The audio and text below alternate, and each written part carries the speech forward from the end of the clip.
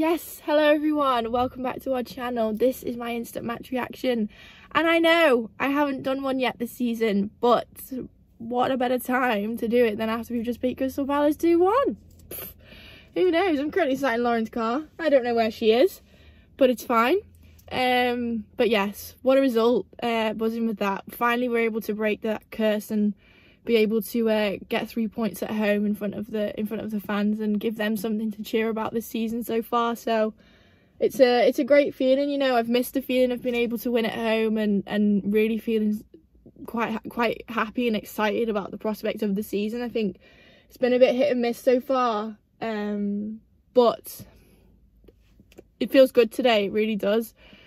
I mean, when you look at how the game panned out, going 1-0 up in 2.5 minutes through Taylor Hinds, of all people who I didn't really expect to get on the score sheet, but it's always amazing when something like that does happen.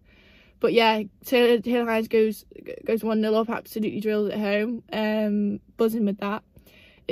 You know what? When you get an early goal, it just puts you on the right path for the rest of the game, and just instills that bit of confidence. Like, the intensity in that first half was incredible, in comparison to how we've started a few other games in the past. But yeah, getting an early goal is always so important, and absolutely roasting in front of this glass. I hope no one can see the sweat.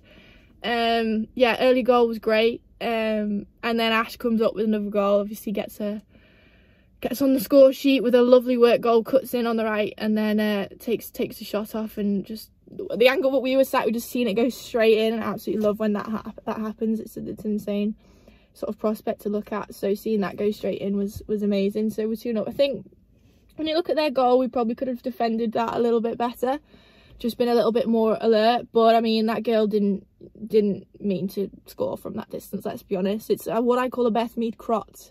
For those if you know, you know. But I mean, yeah, first half was really good, really good. Great intensity, played well as a team. Leanne Kinnan could have scored about 16 million times. She'll get a goal soon, I promise. Don't haunt me that. But second half I think was a bit tough. I mean, when you go in to half time being the better team, I think you've got less to talk about. The other team are obviously going to change tactically, and it alters the sort of the balance of the game. So coming out second half, it's always going to be a little bit more difficult. They're going to be a lot more attacking minded, and we're probably going to have to do a lot more of the defending, because they obviously need to get a couple of goals to stay in the game. I think, yeah, definitely the intensity dropped a little bit.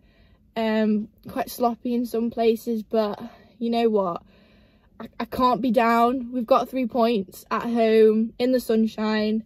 Yeah, that's all you can say, really. I think it was sad not to see Rihanna Dean in the match day squad, sorry, but Matt Beard said after the game she's been looking after a foot injury, but hopefully she's ready for the next game. I think she's going to be key for us over the course of this season in terms of where we're looking at where our goals can come from. But I think if I was to pick a player of the match, I'd probably say Mel Lawley.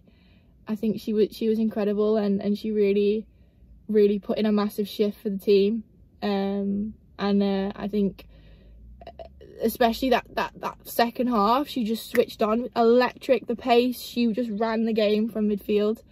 And she was unfortunate herself not to get on the score sheet. It's probably everything. She did everything she possibly could, and that was the only thing that was missing. But yeah, you know what, a great overall performance. Let's just carry this on now. Let's not have the stop and start malarkey all the time where we win, we draw, we lose. Let's just push on. I mean, it's a massive season ahead, and the more fluidity we can have within this team, and the more fluidity we have throughout the season, it only bodes well. And you know what, promotion, it's still in touch. No one in this league has excelled yet, but let's hope that is us.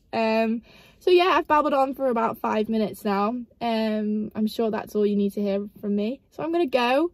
I hope you all have a great Sunday evening. I plan to, and enjoy the rest of the sunshine, and have a great week. If you want to hear more of our match analysis, firstly you can go and look at the interview we had with Matt Beard on YouTube. Ashley Hodson also gave us a little bit of a word on the game today and how she thought it panned out over on our Twitter, so make sure you go and check that out. And me and Lauren will be back in the studio this week to do a podcast, so you'll be able to listen to our voices again if you have not already. But yeah, make sure you go and check out all the content on our channel.